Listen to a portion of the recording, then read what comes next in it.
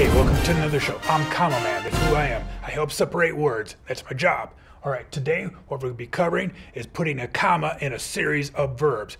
Do you know what a verb is? A verb is an action word. For instance, jumping, dancing, crying. Comma Man doesn't cry. Anyway, let's get back to the story. We need to be able to figure out where to put the commas. First of all, let's read the sentence. Monkey waves, cheers, it shouts. What in the world? Waves, cheers? That's a silly word. Monkey waves, cheers? That doesn't make sense. We need to be able to put a comma in there somewhere.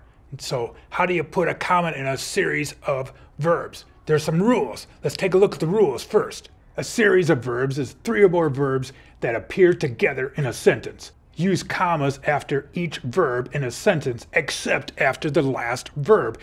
All right, now that we got the rules, let's take a look. How many verbs do we have? So what I like to do is underline the verbs. We have waves, cheers, yeah, go team, go, and shouts, hey, over here, that's Comma Man.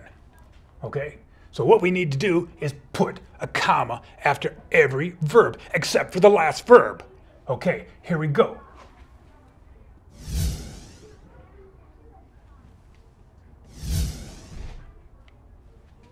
Do we put a comma after this verb right here? No, that's the rule. We don't put a comma after there, all right? We got the period. End of sentence. All right, let's read it again, see if it makes sense. Monkey waves, cheers, and shouts. Sounds like a very happy monkey to me. All right, let's take a look at the next sentence. Remember, we got rules. Remember, ask yourself the rule. Are there 3 or more verbs? And then you're going to put a comma after each verb except for the last one. All right, let's take a look. Let's find the verbs in the sentence. Dances. All right. I'm a dance machine. If you ever want to have me come over for a dancing party, I'm a dance machine. That's who I am, Comma Man. Jumps. That's a verb. It's action. Cheers. Yeah, go team, go. All right.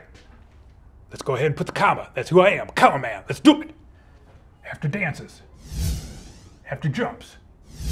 Do I put it after cheers? No. That's the last verb in the sentence. Put a period or keep the sentence going and then you put the period. Don't put it after the last verb. All right? That's a rule. Okay, let's read it again. The cat dances, jumps, and cheers. Another happy cat out there. All right? That makes sense. Now, there's another question out there. Somebody said, hey, what happens if I just have 2 verbs?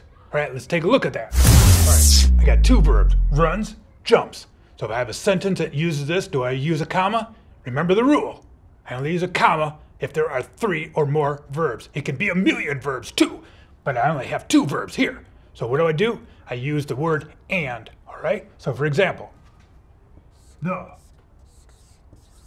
fish runs and jumps. Period. Okay, the fish runs and jumps.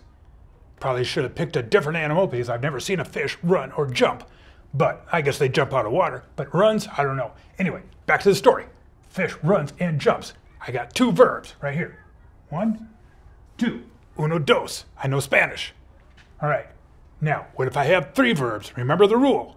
I use a comma after 3 verbs. So let's put runs, jumps, and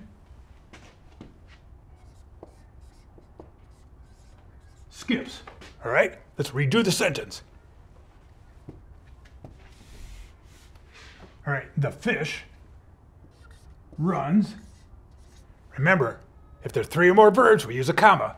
Runs, comma, jumps, comma. Now the word and, skips. Do I put a comma at the end of the sentence? No. Period. All right, hope this helps. If you ever need help, call the Comma Man, Super Comma. That's who I am, that's my job. All right, hope you have a good day. Check out other videos on here. And like always, make learning fun, and you'll have fun learning.